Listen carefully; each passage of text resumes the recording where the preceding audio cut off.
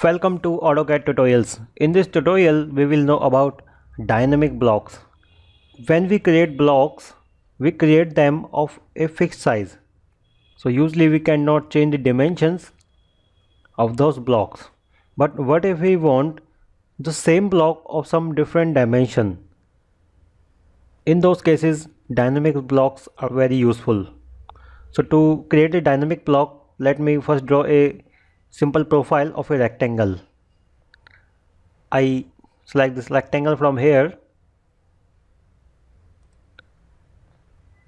Then we have to create the block of this. Go to this create block, select this. We have to give it some name. Suppose I give this name dynamic block. So I give this dynamic. Then we have to specify a base point. I select this pick point. Suppose that is the base point. Then we have to select this object, select object, select this complete rectangle, press enter,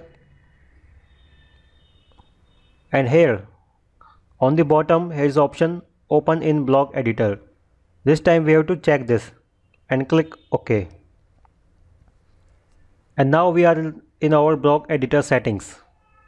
Here is our rectangle, this in black boundaries, and here are some actions or the parameters in the block dynamics. So I select these parameters.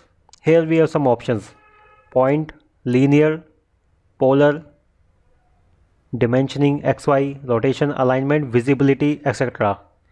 Suppose I select this linear from this endpoint and to this endpoint. Give it some distance. So that is the distance parameter we have given to this. These are the two arrows.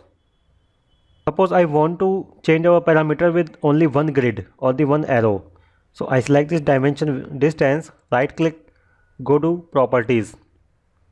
On this properties, go to this bottom. In miscellaneous option we have number of grids. I select this number of grids to 1. It's 1 and OK. Close.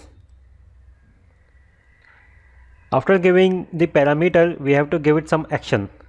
Go to this actions.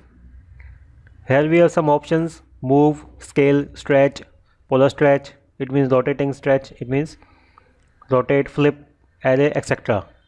Suppose I give this scale, select the scale. So first we have to select scale parameter. Our parameter is this distance. Press enter, and then we have to select object.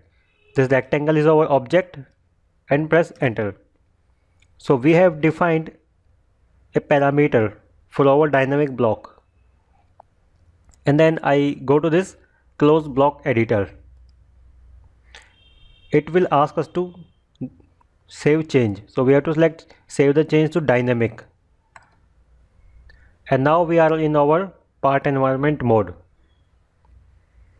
From here we cannot see any difference in this rectangle. When I select this rectangle, we see two arrows here. One is a square box arrow, one is a arrow style. So if I select this square box, it will move this rectangle. Okay, so that is the first dynamic block, dynamic property, that is move property. But we have given this a scale property. So how does it scale? I select this arrow and drag this. When we drag this, we can see this rectangle is scaling. It means when I take it outward, its size is increasing. When I take it inward, its size is decreasing. This way, I click here and its size is increasing. That is the property of dynamic blocks.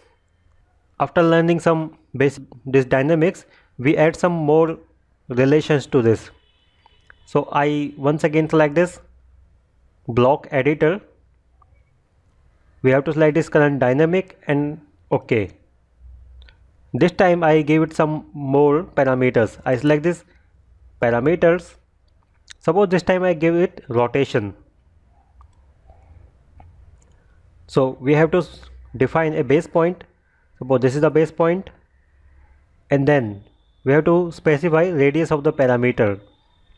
Suppose parameter radius I take 3, or we can take 5, enter. Then we have to specify default rotation angle. Rotation angle, suppose I take 15 degree and press enter. And then we have to position this angle here. We can position it here. So that is the angle we have. Then select this action and select this rotate and select this angle as parameter. Then we have to select object, this rectangle is object, and press enter. And go to this close block editor. We want to save the changes and select this rectangle. Then we have one more arrow here. So if I pick this rectangle will now rotate. Also here when I pick this arrow, it will also scale. So that is the property of dynamic blocks.